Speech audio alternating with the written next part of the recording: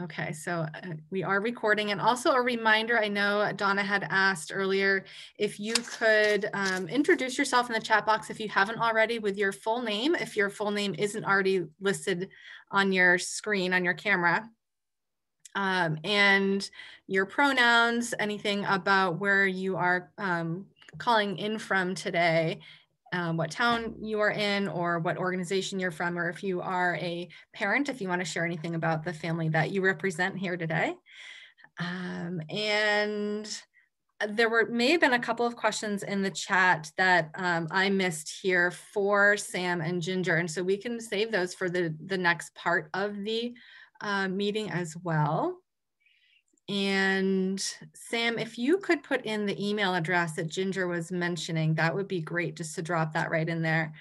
And Amanda also recently put in the new Knowledge Worth Having document that I had started that you all have access to, and you can all edit that. So you can add things to it. So Ashley, I do have the Maine Mom link already in there, but if there's anything, and I'm not sure if it's Plan of Safe Care specific or not, but if you want to add anything to that document before you have to hop off for your next meeting, that would be great. So if you can see that in the chat box, the new Knowledge Worth Having document. Where to be coming is a substance exposed infant webpage as part of the Maine CDC page and the maternal child health. It's just not ready yet. So in the next couple of months, we'll definitely be able to update that. Okay, excellent, thank you. All right, so moving on to the next portion of the meeting, I would say if you want to take a moment to stretch, to stand up, to move, obviously you can do that anytime throughout the meeting, but I realize 2 hours can be a long stretch, so do whatever you need to do to stretch, move your body, drink some water, please do. And does anyone have any questions about the meeting or about what I was just talking about in terms of intros? You can go ahead and ask now while we're all stretching and before we move into the next portion of the meeting. And Donna, you also, if you want to chat with anyone, you can send an individual chat if you want clarification on people's names, if they're not able to make that change. Okay, then let me go ahead and share my screen again so we can look at that agenda and see what things you might want to consider sharing. Actually, I think I will copy and paste this right into the chat too, so that you know what things you might want to share. And then I will stop sharing my screen so we can all see each other.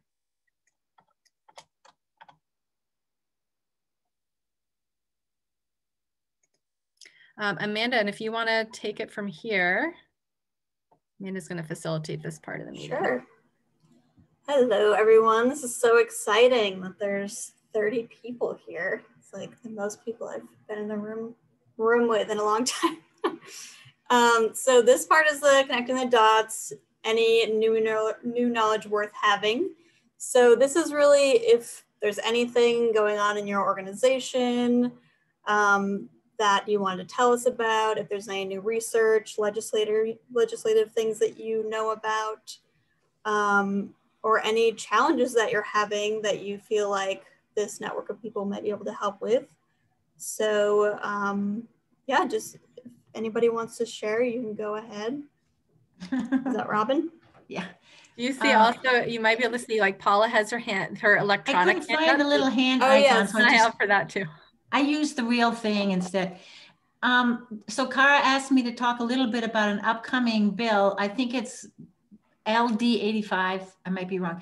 I'll be really brief. So this is the bill about having Maine Care insurance cover the cost of donor human milk.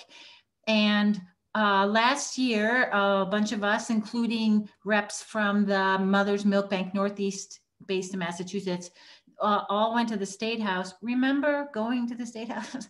And it was very positively received, unanimously approved. And then the State House shut down. And then they had an election. So now we have to do it again.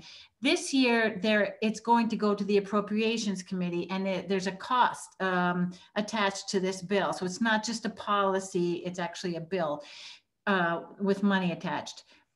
So there'll still be some of the same representatives testifying February 11th at 9 a.m. It's all by Zoom. So I'll look and see if I can find the link to the register. You need to register ahead of time with Carrie Whitty, something. I'll try to find it and put it in the chat.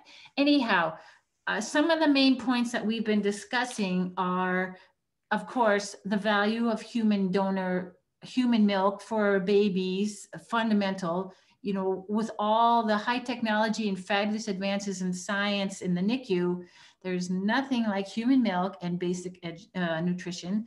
And also we're going to talk about the cost of formula compared to human milk.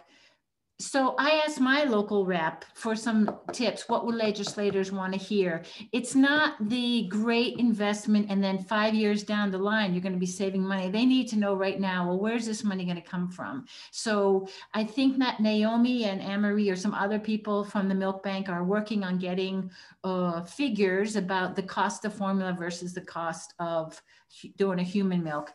And so that the argument really has to be, it's not going to be as expensive as formula. That's really what it comes down to. There's another twist that there's a company that uses human breast milk to make a breast milk fortifier. So that sounds really groovy, but it's a purely profit, well, I shouldn't say purely, but it's a profit organization. So they're literally invested in getting that included in the bill so that, you know, that would be a captive market for them. So to counter that in some way, I would like to emphasize that the Mother's Milk Banks are established nonprofit organizations with a great record of safety and efficiency, and that they're getting that you have a dedicated audience of women who donate. It's not for profit. Their breast milk,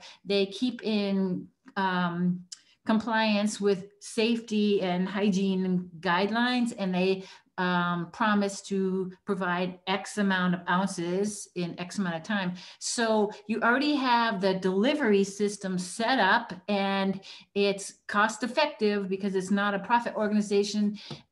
Okay, I'm not really a fan of women donating their time and their bodies, you know, but this is really food for people, not for profit.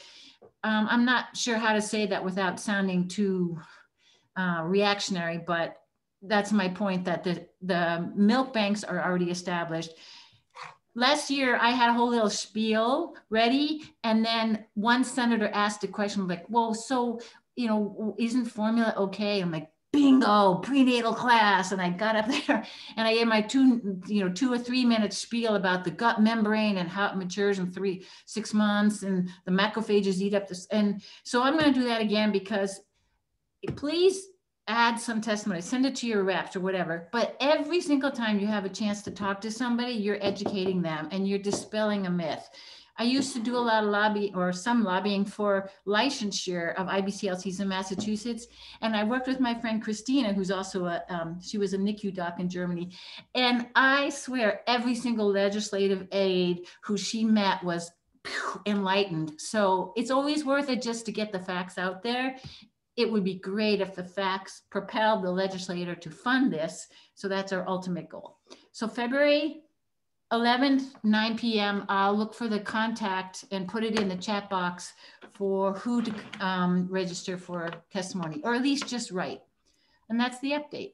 Can I Thank follow you so up much, on that? Robin. Please do. Oh yeah, I just wanted to add that Brooke put some things in the chat about it. And then if you guys don't mind introducing yourself when you talk. So I don't know if you want to do that real quick, Robin, and then Cynthia can, and I'm sure Cynthia has a lot to say about this.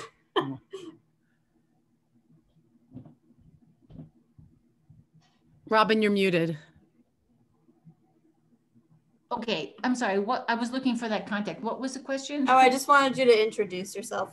Oh, dang, I thought I was introduced on the chat box. My name is Robin Snyder Drummond, and I live in Ellsworth. And I moved up to Maine in July of 2019, pre-COVID, PC. And I worked with I was on the board of directors for the Massachusetts Lactation Consultants Association, Partners in Perinatal Health. I did a lot of work there. So I'm glad to get involved with them as Maine Coalition. Great, thank you. Yeah, and Robin's been helping with our website, which we very much appreciate. Yeah, Cynthia, did you want to talk about that topic? I don't want to say much. I want to say, Robin, you did a great, I'm sorry. I'm Cynthia Cohen. I'm the Director of Client Relations for Mother's Milk Bank Northeast. We have been working with Kara and Robin and a number of other people to move the legislation forward in Maine. And I just want to say, like just in terms of connecting, I just want to say it really quickly. Part of the reason why this moved forward too is we had an outpatient dispensary grand opening in Lewiston, Maine at pediatric practice there. And Representative Margaret Craven was there, and we started talking, and she was already thinking about doing something like this. And I was able to connect her in with, people in our milk bank, and Anne Marie and Naomi Baryam, who were able to move it forward. And we were this close to having it go out of committee, and COVID hit. So I do want to compliment all the people who did come to testify last year, did a beautiful job. I want to reinforce for Robin, please, please, please, I will not be there, but both Anne-Marie and Naomi will be there next week. Please speak, please register, please make yourselves heard. I know also Sharon Economides from Maine Medical Center is gathering data. I've sent her some information. And just to clarify one little thing, Robin, you spoke beautifully and you were really on the ball with everything. Just to be clear that it's not less expensive. Donor milk is not going to be less expensive than formula for the cost of it. Formula is cheap, but the long term, even just, donor milk is not as expensive as they think it is. Mm-hmm. So that's really important.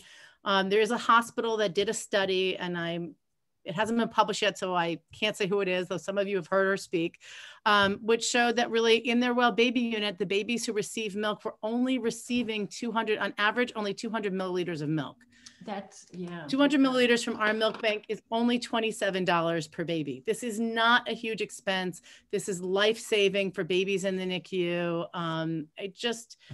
Make your voices heard. You are the ones who are going to move it forward, and we are here to support you and work with you.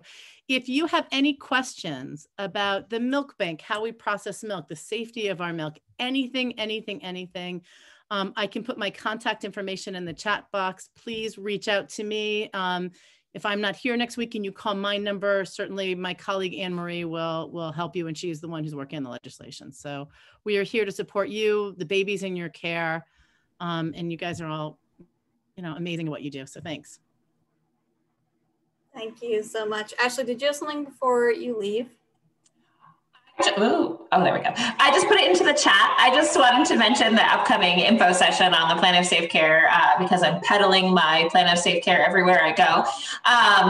So it's in the chat. If anyone wants more information, please email me, and we'd love to see you at a training. Thanks, Amanda. I'm going to pop off. Thanks, Ashley.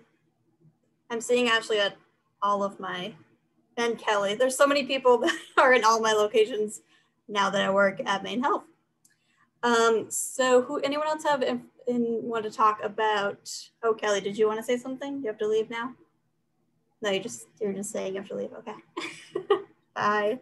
I had a couple things I just wanted to add about the hearing, but I know there are other people, their hands raised. I don't know if it's on this topic or something else. So you can go. I think we're just staying on this topic right now. Yeah, so I added some information. My name's Brooke. I'm on the board, and I also work in the State House. I work for the Speaker of the House. And so I'm happy to help answer any process questions, provide resources, provide links. Obviously, we're all navigating remote testimony for the first time.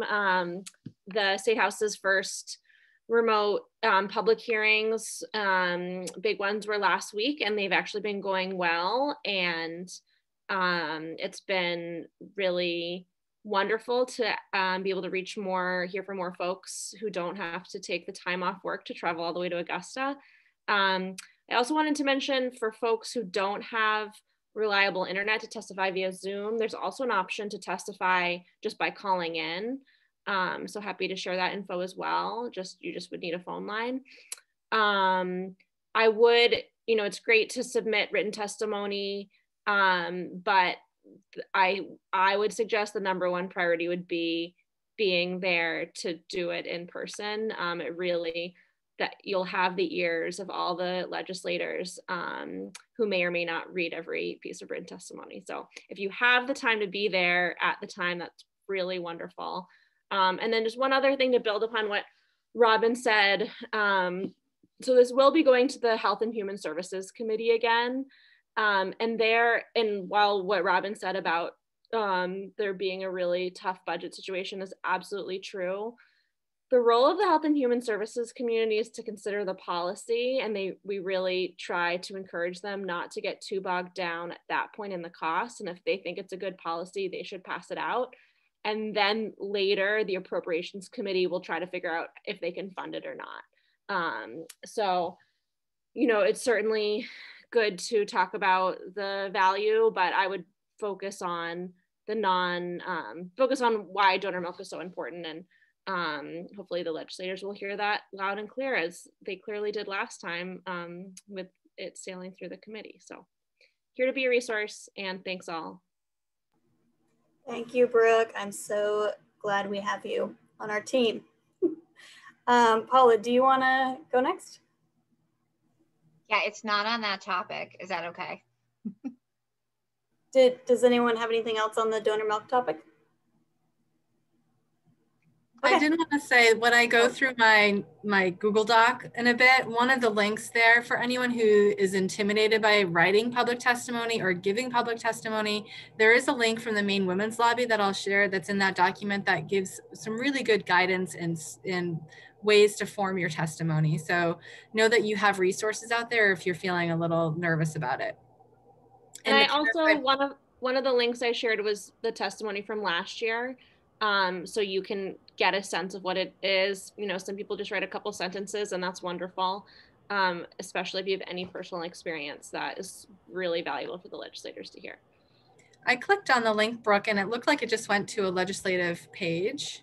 So I don't know if anyone else saw that or not, if that's what happened when you clicked on it. It may be a little tough it should go to a legislative page with a little plus sign that says public hearing testimony that you have to expand. So the legislative website is so clunky and hard to navigate.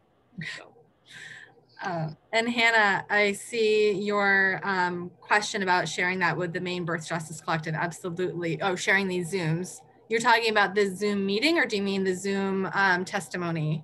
The testimony, and also what Ashley had posted. But I mean, she's gone, but I assume. Yeah, I think that's good. I think Ashley wants everyone to know about, we want everyone to know about the plan safety stuff, so please. And anything that's shared in these meetings are public knowledge and for public. So please share. Okay, anybody else on donor milk? Great. Paula, would you like to go? Sure, I just wanted to share when COVID hit mid-coast. Paula, can you introduce yourself also? Sorry. I can. So I'm Paula Norcott, IBCLC, newly passed IBCLC. I've been a CLC for just over 20 years, so it's a big deal. And I work at Maine General in Augusta. I also work at Mid-Coast in Brunswick, and I also am in private practice. Mid-Coast, our pumping situation for our employees was that they were coming up to a pumping room in labor and delivery, and it was shut down when COVID happened. And so all of our employees were sort of left to try to figure out how to pump in different places. And we just ordered, and I think they're arriving this week, the Mamava pods. So we got 2, and we're putting them in different places within the hospital for our staff to have pumping places. Yes, it's super exciting. And I don't really know too much about them, to be honest. We're actually doing a little webinar about them, but I know that our employees can sign up in an app to use the space, and it's dedicated for just pumping or feeding. Although I say feeding, but babies aren't really even allowed in the hospital if they're not having to be there. So it would really be for pumping, or for potentially a patient walking through with a baby who needs to feed their baby and wants a private space to do that. So we're super excited about it. I'm sure there'll be a press release, but I think it's really exciting for our employees. It was quite a little scramble after COVID happened for them. That's all. That's awesome. That'll be exciting to hear how those pods go. Did you want to go next, Shelby, and introduce yourself? Hi, my name is Shelby Vasari. I actually just moved to Maine in August, so I am very new. I came from Georgia, so it's like living in a whole new world. The snow this past week threw me for a loop. But I am a postpartum doula, and I am waiting on my lactation counselor results for my test. So fingers crossed on that one.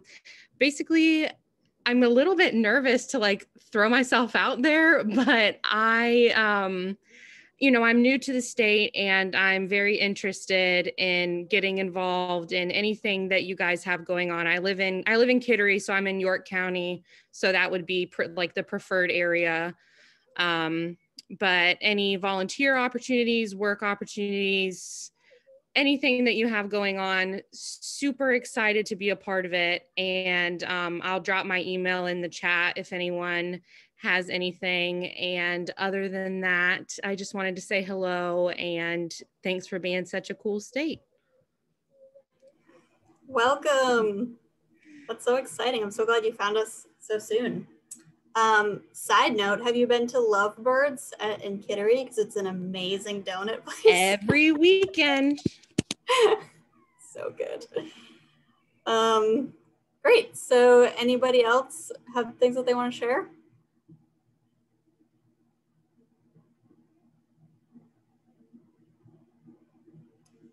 All right.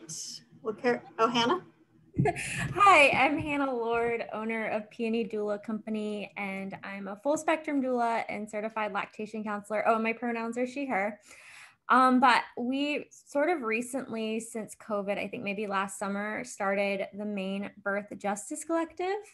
So if anybody would like to participate, we're still trying. We've basically mostly had like the core members coming up like with Zoom meetings and whatnot, but we're going to eventually have like skill shares. So if people want to have a skill share, like you're welcome to do that. Anybody, or have a request for one that maybe you want to learn or something. But we've been doing stuff through Zoom, and hopefully we're gonna figure out more missions of what we want to contribute to Maine. But yeah, I just wanted to share that I would be happy to connect you guys. Oh, I see Shelby. But yeah. Hannah, can you share more about what a full spectrum doula is? Yeah, so I provide care for any pregnancy outcome. So that includes loss and abortion, as well as birth and postpartum. So yeah. Thanks. Can you also share a little bit about the Maine Birth Justice Collective, like what their mission is? We're still sort of like coming up with like what we want, but we do have like core values and whatnot, and I could like have them sent out to you. I don't really have them on my brain right now, but right now, I mean, it's really just like having us collaborate and having a space where we can all connect and like all feel like we can have the education that we need to become a birth worker, that everybody feels represented, and also that everybody has the opportunity to have a birth worker care for them, whether it's abortion, whether it's loss, whether it's bereavement, whether it's birth, whether it's lactation, whatever journey you're in. Something that we're sort of trying to get is we're also trying to get like doulas to be covered by Maine Care, but we're like at the very, very, very beginning stages of that conversation. But So it's cool to like see how you guys are doing, you know, your own sort of work trying to get breast milk covered by Maine Care, because that is definitely something like I'm personally, like, I know nothing about legislation. Like other people in the group are more, you know, have more knowledge on that. So I feel like they'd be better to talk about the group as well than me, but here I am. We definitely would, I've mentioned this organization to them. And I mean, everybody's very busy, but I definitely, like, if there's ever opportunities that you guys want to collaborate with us, or like you feel like we can do something to support you, like for instance, I'm planning on like telling the core members at least about, you know, the ask to write a testimony, or, you know, like a lot of people in the group would be happy to support in whatever way we can. And yeah, and just like if there's a need in Maine, like we definitely want to like highlight that need. We do go by we sort of modeled under the reproductive justice standpoint. It was created by Sister Song, a organization of Black, Shelby might know about this, Black women and queer women in Georgia. And that is the right to have a child, the right to not have a child, and the right to be able to care for the child in a safe environment. So that, you know, it's a huge spectrum of what that means to us. So yeah, if that makes any sense. Great, thank you. No, that was great. Yeah, I just wanted to, well, I'm on the email list for that and I haven't been to a meeting yet. So thank you for reminding me. Any other things that people want to talk about or questions for Hannah? Hi, is it okay if I introduce myself? Yeah. So, hey, I'm Dr. Allie Kopelman. I'm a pediatrician who is currently located in Portland. I've been in practice since 2007, and I've been a lactation counselor since 2016. I work for SMHC and love the opportunities to do counseling with my patients, both in the hospital and when they first came to the office, but never really had the time to really sit down and do the down and dirty. Since starting my own practice, or a big reason for starting my own practice, was to be able to have the time to actually sit down with patients and to counsel and to see where they're at and to help them move forward in their goals. So I wanted to just put out there that I am here as a resource. I am doing general pediatrics, but I have a lactation package, and I do also take people on scholarship. Great. Thank you very much for sharing. And congratulations on starting your practice.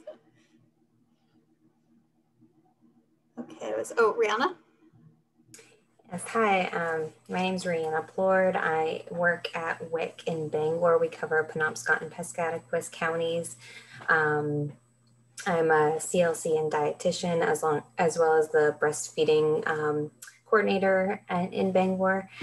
And I just wanted to share just a couple of updates of kind of what we're doing for breastfeeding education here. I know I've talked on here before about our buddy program, but for people who haven't heard me talk about it, it's basically a program where we pair up moms at the same gestation or currently breastfeeding, and then they act as a support with one another.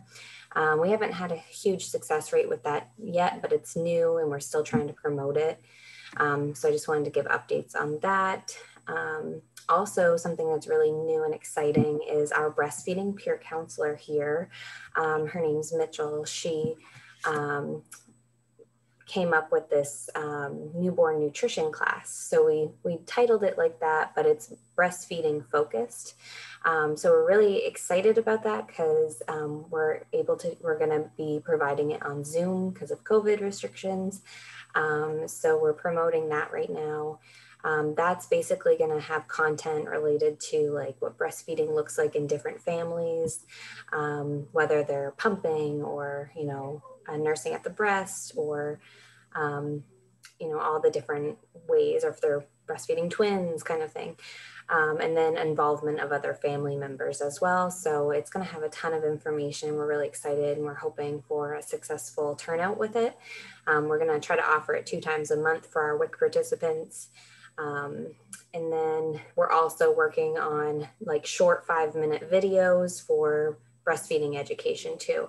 I think I'm kind of bringing this up because, you know, COVID's like brought upon a huge challenge when it comes to like breastfeeding education, and we're really trying to utilize technology. So with Zoom, you know, short educational videos, even like TikTok videos, we're trying to get out as much education as possible. We found a little bit of difficulty in getting that participation, even though we're promoting it. Like we have social media and we're promoting it on there. We're, you know, sending out text messages to our participants, but I didn't know if anyone had any other suggestions on how we could promote that. I know it's WIC specific, which is hard. It's not something that you could promote to like everyone. But has anyone else had like issues with like promoting things and with COVID and everything like that? I have something to say. I run several support groups, and I just want you to know that attendance is way, way down since COVID. And what I've been hearing across the board is it's kind of been the same for everybody. Like it's hot or cold. I think people are overwhelmed in their day-to-day life. You should not take it personally and keep on trudging forward, because it can be frustrating. But I really think that it's just like baseline chaos for people. And I love that you're doing TikTok videos.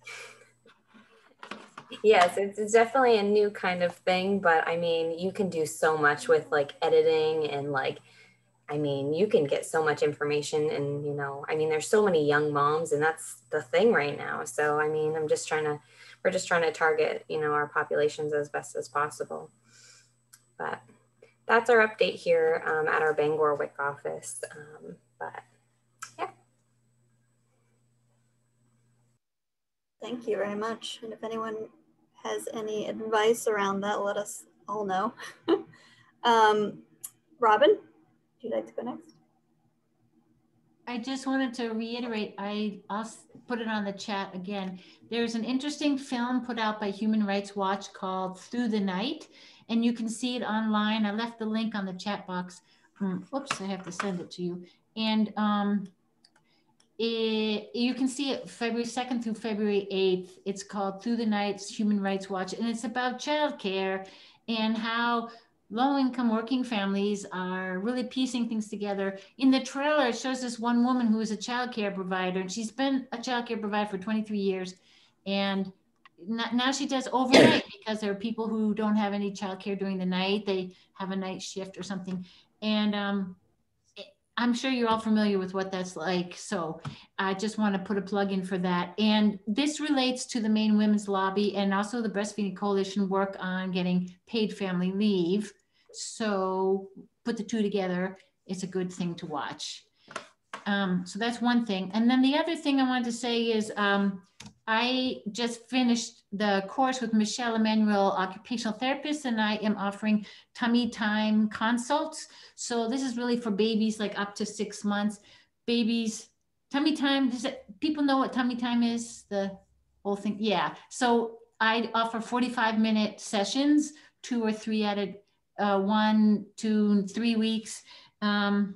And it's by Zoom, and it's one-on-one. And I am a lactation consultant. These are tummy time, but sometimes it evolves into breastfeeding questions, but that would be a separate consult there. But anyhow, so I'm offering them for free for the next couple months because I just think people should know about it. So you can go to my website. I'll put it down on the chat list. Anyhow, tummy time. There you go. Thank you. Thank you, Robin. All right, anybody else have anything to share?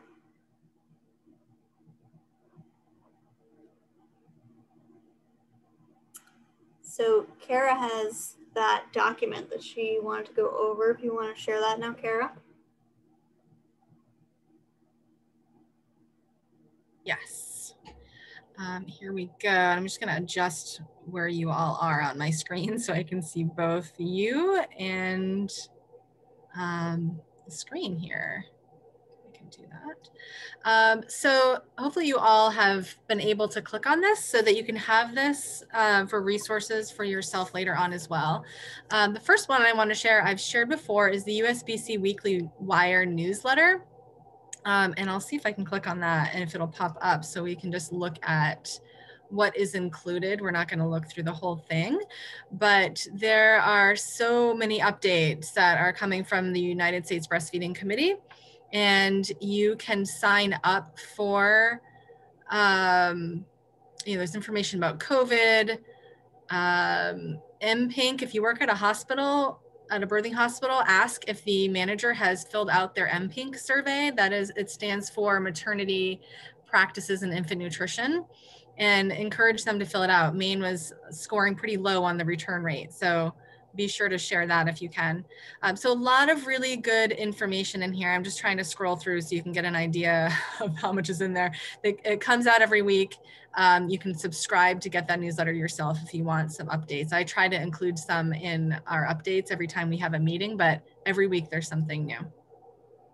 So check that out.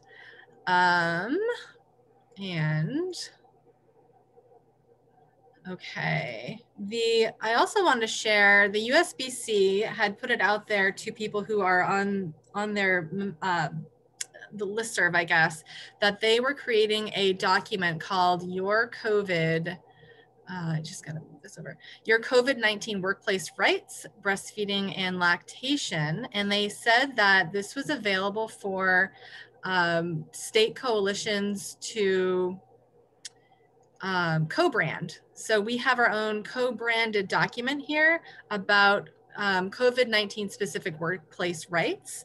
They did also create something that is a Maine specific workplace breastfeeding rights document too, that I have to locate and share that as well. But this is a nice document that we will try to get out there. I mean, you have access to the link now so that you can pull it up on your own and print it and hand it out if you feel like you know people who might benefit from this. It talks about working remotely, what people's rights are there, and if they're, it talks a bit about precautions and what do I do if I need to take time off work. So they were able to pull, the Work Life Law Center was able to pull Maine law information into this. So know that this is available for you to access and hand out, and feel free as I'm going through all these things to come off mute and ask if there are any questions. Okay. Oh, this is the other one, sorry, that I was just talking about. I'd have to find it and share with you. It is talking to your boss about your pump. I think specifically about your pumping rights. This is the Maine specific one. This is a few years old, but I don't think anything has changed. I know the Maine law hasn't changed, but this has information about how to plan for returning to work and pumping. This is something that we might come up with, the coalition might end up coming up with something very similar to this that, I guess it's only a couple of years old, but know that this is an option as well. This is probably very similar to the COVID one, but if you want to have a separate one, that is available. And then other COVID-19 specific resources. The US LCA, United States Lactation Consultant Association, has this handout that is not too hard to look at. Sometimes these handouts can be like just so much information, but this one is one that you can consider sharing with people that you work with. It's just short and sweet. It may be helpful. It may not be anything new. The AAP also has something.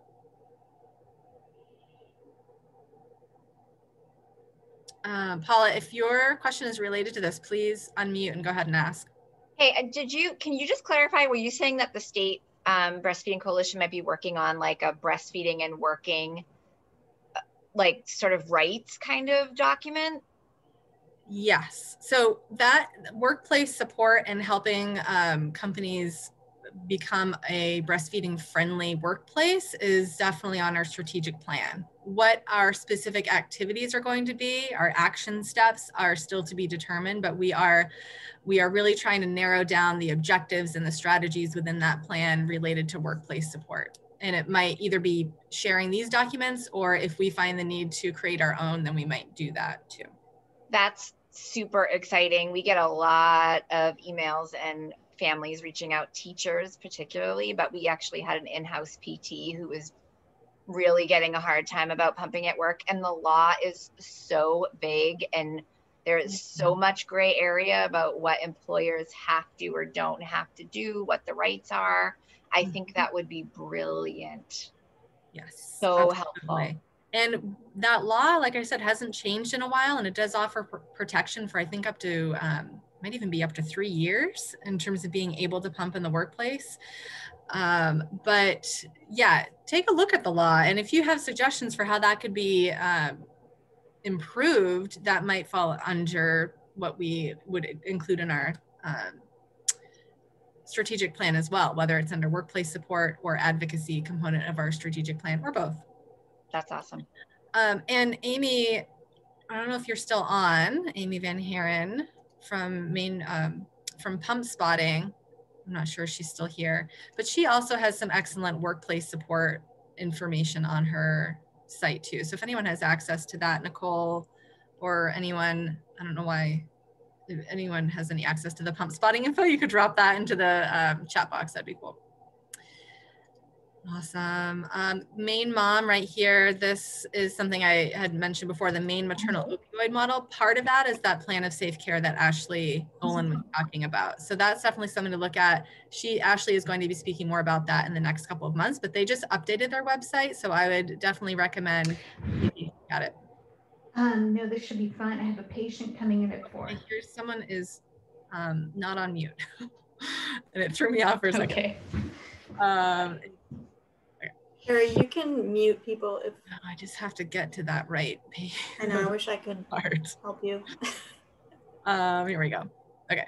If I muted you and you want to speak, then go ahead and unmute yourself. Okay. So I know some people are calling in on their phones as well. Okay, thank you, Amanda Nicole, for adding in some resources there. WIC, speaking of WIC, there was this article about Biden and his plans for WIC investment, how it could improve maternal and child health and by reducing racial disparities. So that's something, I'm not sure if that link will work like that now that I must have put it in there twice. So that might be something you're interested in taking a look at. Vicki Roy, I don't think you made it on the meeting today, but we were emailing recently, and she was going to share from Central Maine Medical Center that they've restarted their breastfeeding weekly support group in person, actually, and that with a limited number, people sign up before coming, and they have strict COVID guidelines.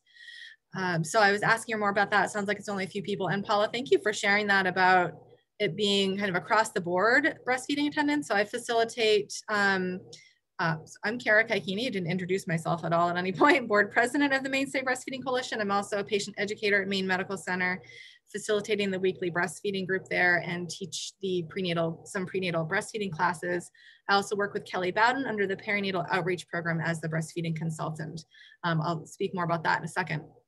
But with that group, our attendance has been like 2 or 3 people each week, which is low for what we usually, our average when we were in person, and even early on in the pandemic was around 8 or 9, 10 people.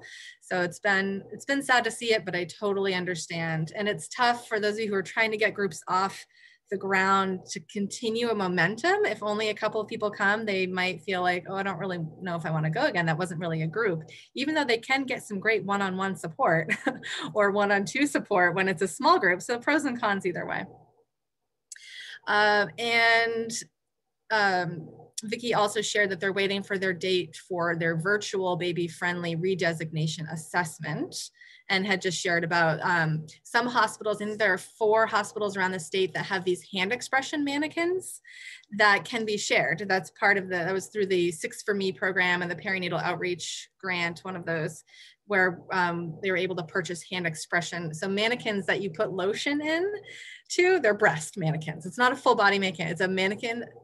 I don't even know why it's called a mannequin, but it's a fake boob that you put a lotion in and you can practice hand expressing with, and it is available for people to use at skills fairs. If you want to know where the nearest one is, you know, Central Maine Medical Center has one, let me know, I can send you a list. If you have any desire to have some sort of a skill session. I know Hannah was talking about skill sessions for doulas. I'm happy to support you with a skill session related to breastfeeding under the perinatal outreach program hat that I wear. We have a mannequin at Maine General, and we're actually bringing it to, where it's going to Mid-Coast in 2 weeks, transported by yours truly. Yes. But Maine Gen has never put the lotion in it, and our managers is really unsure about doing it. Have you utilized them at all, Kara? How easy are they to clean?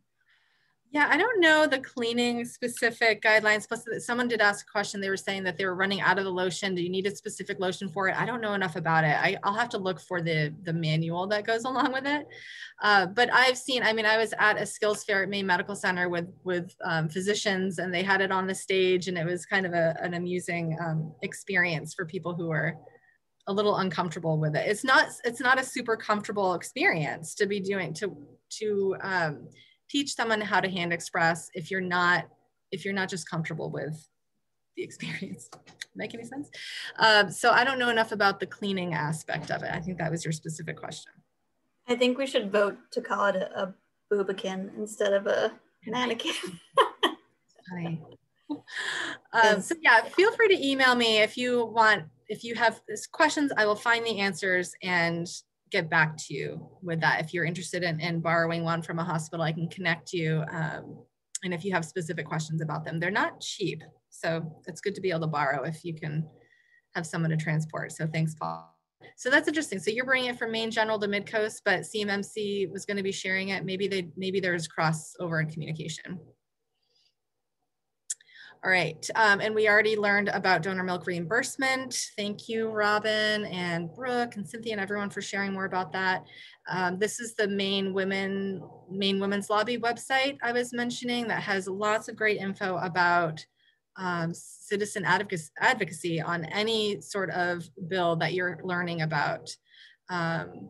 Has their how-to videos about how to navigate the State House legislature and reading a bill, etc., how to find your legislator's contact info, finding a calendar of different testimonies, how to submit it in writing, and then a great example of how to write a testimony. That's huge.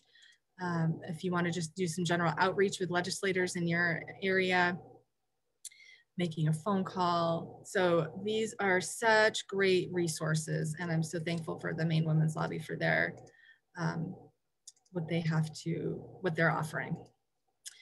Okay, let's see here. Speaking of advocacy, paid medical and family leave. This is another one that's been up almost every year lately. Brooke might have some more updates here. I just wanted to share that this website, Maine Family Leave, is a good one. I think I have that. I might have that up already here. If you want to learn more about it, how to take action, what some paid leave stories are, if you have your own story about not having access to paid family leave or having access to paid or family or medical leave, a good story, a not so good story, please consider submitting that through the Maine Paid Family Leave site, or be prepared to start a testimony, because there will be a hearing. It's specifically this year, I believe, and Brooke, you might be able to speak to this well, about setting up a commission to examine what it would be like to set up paid medical and family leave in the state. So we don't have the actual language of the bill yet. A hearing has not been set yet, but it'll probably be mid to late March. In the meantime, check out the website, think about what testimony you might consider submitting in writing or via Zoom, and think about how you could share this advocacy opportunity once it comes up with a specific date with your friends, families, colleagues, and if you can with patients or clients. And also there's this really cool coloring page. You may have seen us post it on the Facebook page. The link is there. If you can color that in yourself or have a kid that you may know color that in, as many as they're trying to collect 100, I think, to make it part of a Valentine's Day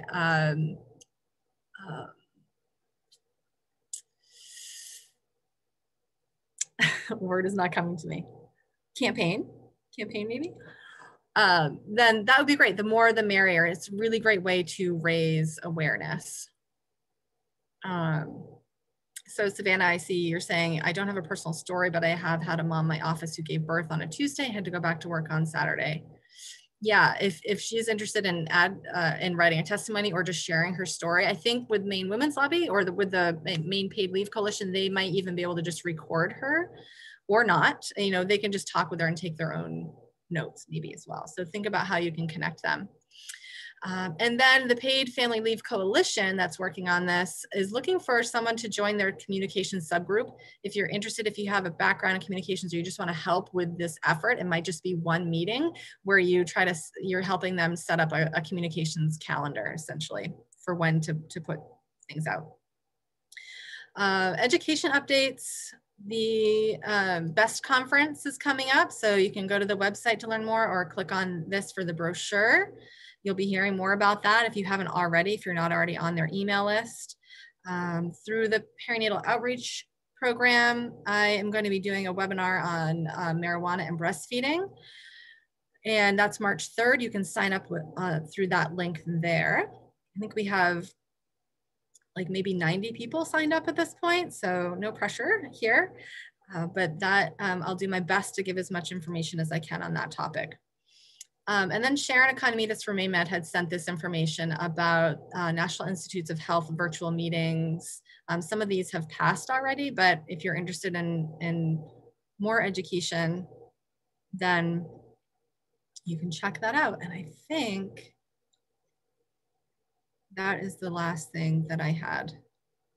So keep that link handy if you want to refer back to it. Any questions about any of that? Again, I may have missed some things in the chat, so feel free to unmute yourself. I'm gonna stop sharing my screen.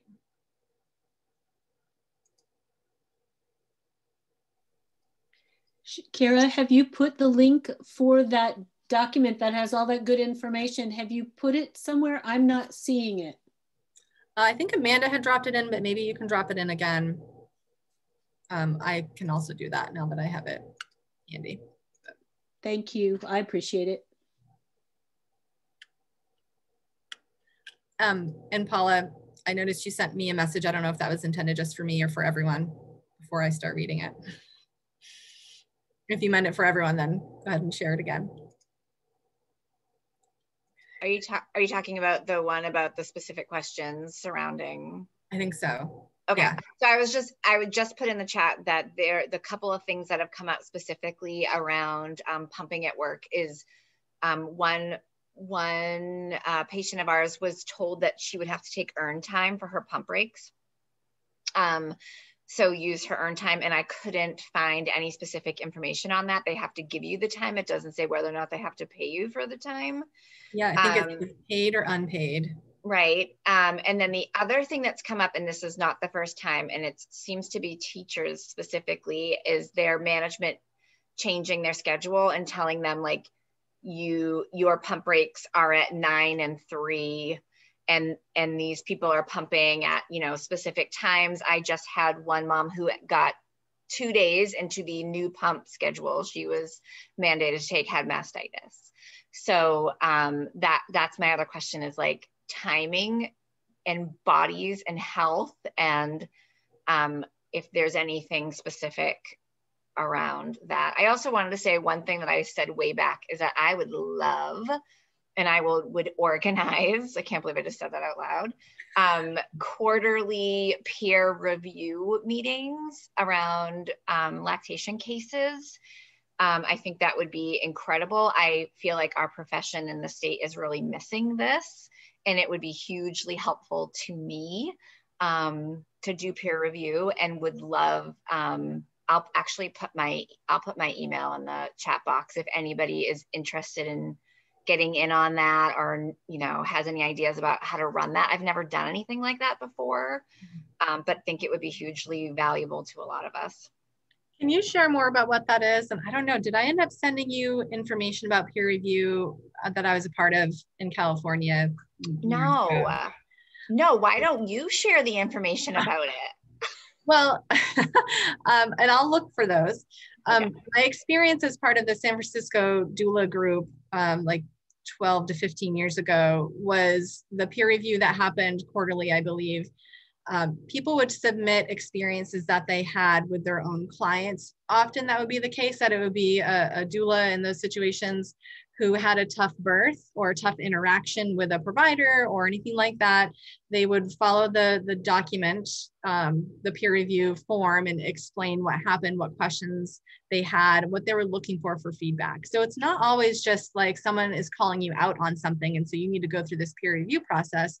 It's really an opportunity, which is when we have time in our meetings, can be an opportunity here too, to say like, this happened for me, what suggestions do you all have? It really, I love the idea of doing a separate peer review process to get feedback from people and hear from other people who have experienced similar things too. So there is a specific format that can be and probably should be followed. I'll see what I can find, but if anyone else has been part of that too, please share your resources. It's been a little while for me. I see Dr. Kopelman said she's interested in participating, and I think Nicole Hart had said the same thing earlier too. So that's great. If you're interested in that, please put your name in the box or send Paula a separate message.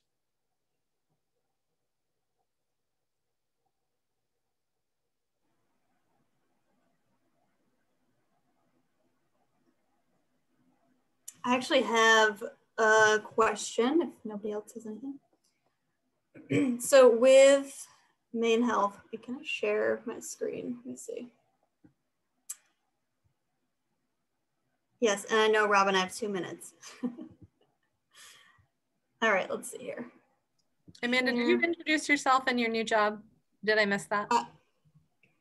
Well, first of all, can you see my screen with the mom model? Mm-hmm. Okay. Amanda Powell, I'm the Vice President for the Maine State Breastfeeding Coalition, and then I am 2 months into my new job at Maine Health as the program coordinator for the perinatal substance use disorder program.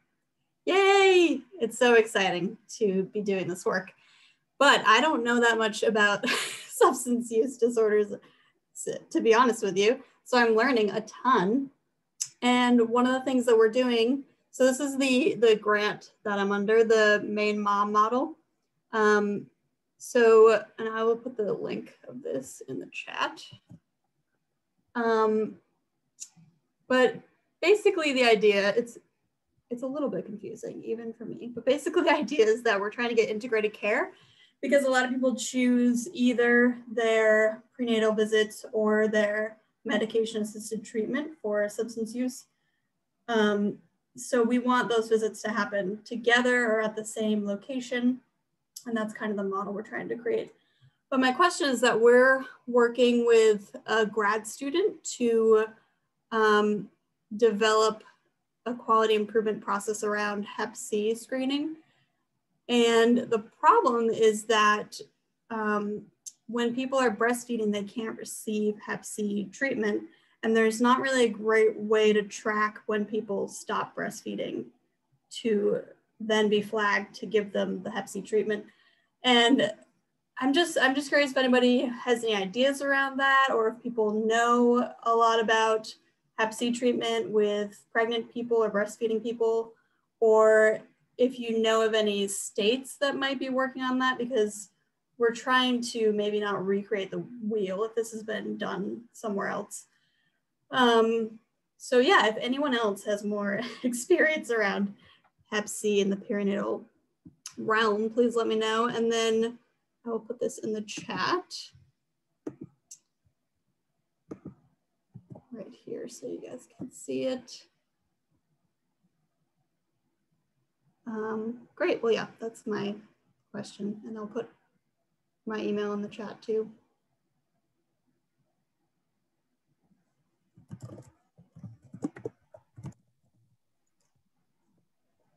think there are a couple of questions for you in the chat or comments, Amanda. Yeah.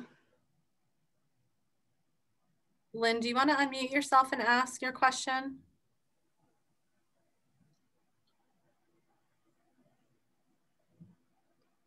I think it's just, can you schedule patients for periodic callbacks?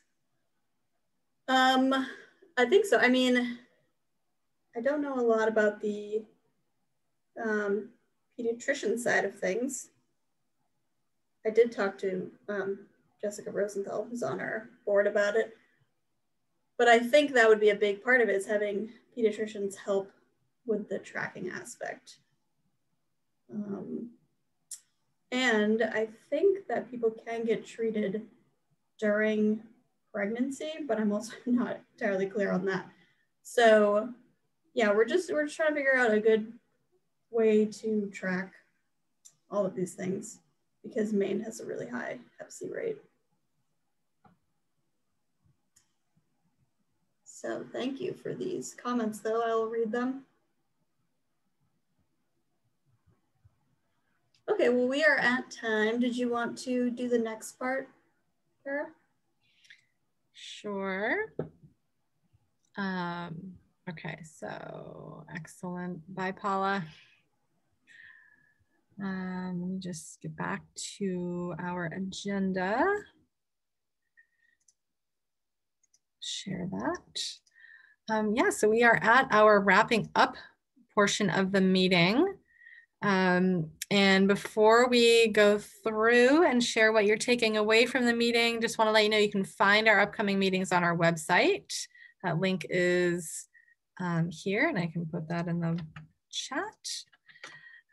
And just to let you know, we have our annual meeting as our next meeting, April 1st, with updates. The first part will be, I'll be giving a presentation with some updates from us. And then the second part will be essentially like we currently have as our meeting. So the topic will be updates from us, and then we'll have our usual check-in time like we just did now, connecting the dots. And we want to hear from you about breastfeeding support, advocacy, and education in Maine, what you'd like to see, what is out there, what you'd like to see. And we'll have some more specific questions around that too. In June, Ashley will be speaking about substance use and breastfeeding. August 5th falls on World Breastfeeding Week. We'll have some plans for that. October 7th, we'll have Brooke, she will be speaking along with, I think she'll have a co-speaker that day as well, about Advocacy 101, kind of going over the state of affairs regarding laws supporting breastfeeding in the workplace and the public, how to advocate, etc. And in December, Paula will be speaking about birth and breastfeeding, since we know the two are not separate experiences necessarily. Birth can certainly impact breastfeeding. So that brings us back to our group, and we still have 21 of us here, and I'm so thankful for everyone participating today. We can go around. I might actually call on people as I see you on my screen. So just be prepared to say one thing or more of what you're taking away from today's meeting. I am always grateful to see so many people here, and to have a max of 31 today was excellent. So that I feel really optimistic and hopeful about the direction of the coalition, and love seeing so many people connecting and all the great work that's being done around the state. And I'm so thankful for Sam sharing what she did, and Ginger as well. Really eye-opening information today. So thank you. Sam, would you mind going next? Hi. Yes, I was excited to hear about the legislative information, and also I'm really excited about the potential of a peer review group. So thank you for sharing that information with me. Thanks. Donna Ellis, you are next on my screen, if you wouldn't mind going next. I am delighted to hear all the details about WIC. I am aware of WIC's presence, but certainly not knowledgeable about all the capability, resources, and ability to connect individuals. So that was really huge. I learned an awful lot about WIC. And since we hadn't recorded earlier, Sam has said that we can put the presentation on our website along with our minutes and the recording that we will have. So thank you for that. Robin, you are up next on. Thank you. I was shocked to hear that a mom had not heard about WIC at all. It's been around since the 60s, so that blows me away. And the outreach that you do. So thank you for that. Awesome. Nicole? Sure. Hi, everyone. I guess I took WIC for granted. So thank you for presenting. I was really shocked to hear that Maine WIC could serve 50% more people than it is. That feels really unacceptable to me. So thanks for sharing everything you did, Sam. I learned a lot and jotted down some ideas, and we'll definitely be talking about WIC more than I am. Awesome. Thanks, Nicole. Hannah?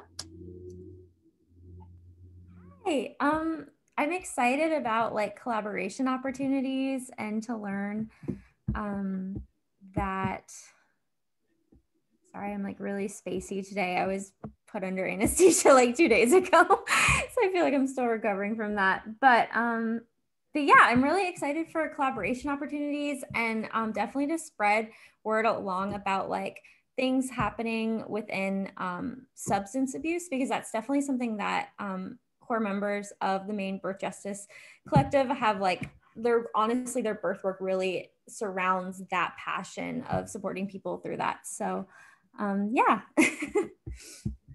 Awesome. Thanks for sharing that, Hannah. I'm really glad you're here. Brooke?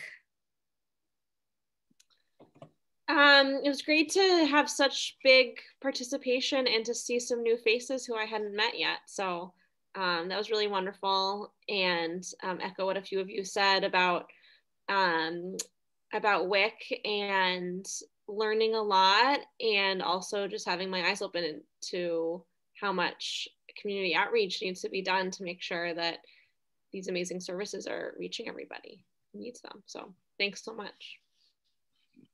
Thanks, Brooke. Savannah?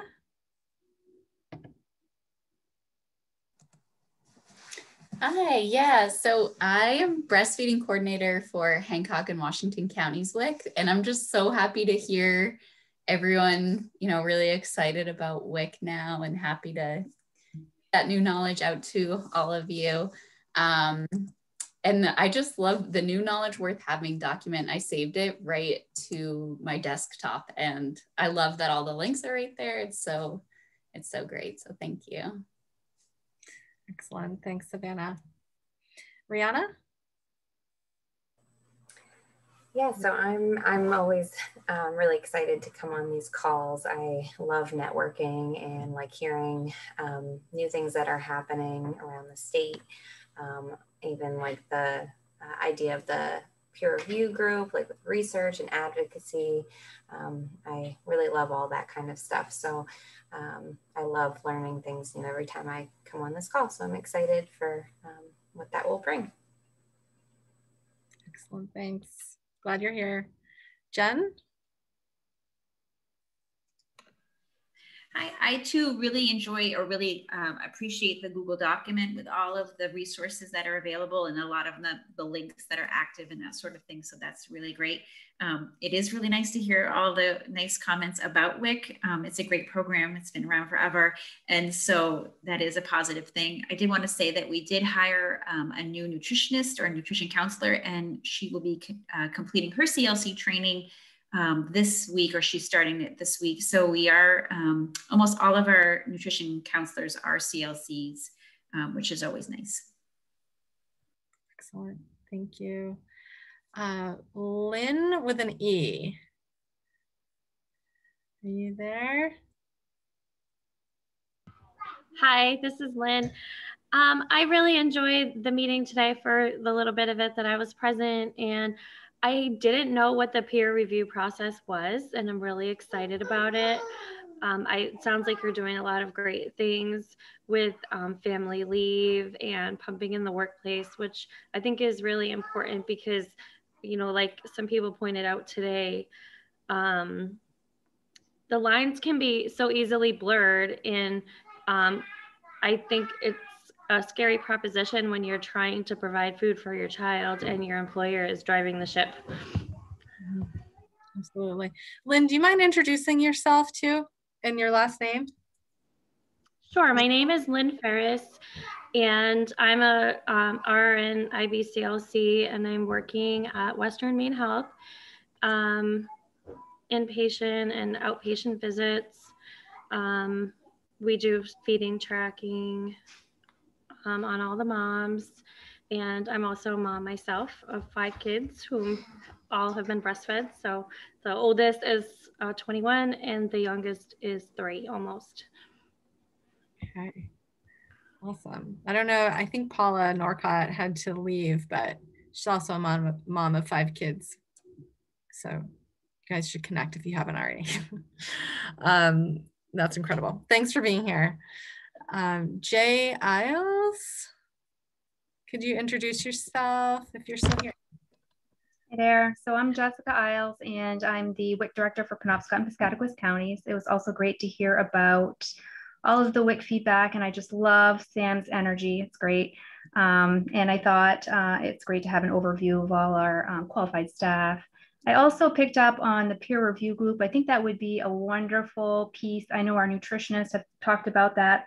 All the nutritionists here are certified lactation counselors, and they had mentioned it would be great to kind of talk about certain case studies and see what other folks are talking about, and maybe they can connect and help each other out with that. So I wrote down that email, so that was great. The other piece I picked up on was maybe a universal spot to kind of see who the lactation experts across the state are, to kind of find that information for folks. I know locally we have a local coalition, and Rihanna works really well with that group to kind of develop a list. I think they have a brochure of all like the lactation experts and counselors in the area to refer folks to, but it would be really great to have something statewide. I thought this was a great group, and I enjoyed the presentation. Thanks so much. Excellent. Thank you, Jessica. Lynn Taus. Hi, it is really lovely to see such a large group and so much interest in the politics as well as the basics around breastfeeding. And I had no idea that WIC was now offering bras and storage bags and the Haka pump. So I'm going to make sure everybody in our staff is aware of that. I'm a nurse and lactation consultant at Penn Bay in Rockport. So I'm just hoping that all the WIC agencies, the ones in Belfast, the one in Rockland, all have the same things. Yes, yes. Yes, yes. Okay. All of our agencies are given the same materials across the state. So any clinic that you go to will have all of the same materials. Great. Yeah, and Lynn, I saw that was a question that you had in the chat that may have gotten lost. If there's a list of those items that is shared or part of a brochure. Yeah. Because it would be nice. The brochure we have is probably a few years old. So I don't know if there's been, I should do, if you have a website, I should probably look at your website and see what you have.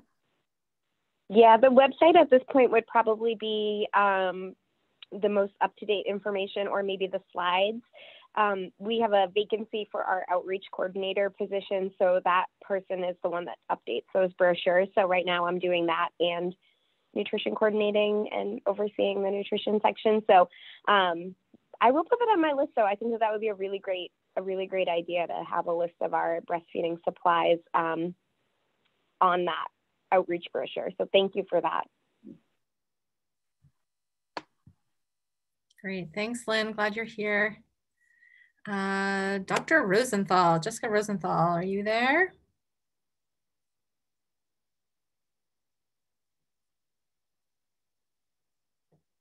You're on mute if you're trying to speak. Otherwise, we'll go to Amanda. I think you're the last one.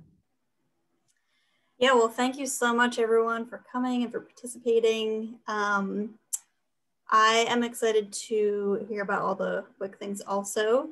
And I think I can use my Maine health hat because we're looking at reports on social determinants of health. And I just want to make sure that you guys are fully into Aunt Bertha, which is the resource site.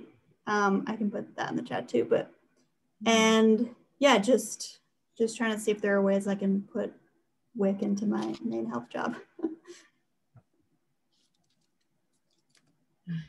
Awesome. Thank you. Thank you everyone for coming and participating, and we will see you next time, if not sooner. Have a great week. And if you can testify next week for donor milk, please do. All right. Have a good day. Thank you. Bye. Thank you.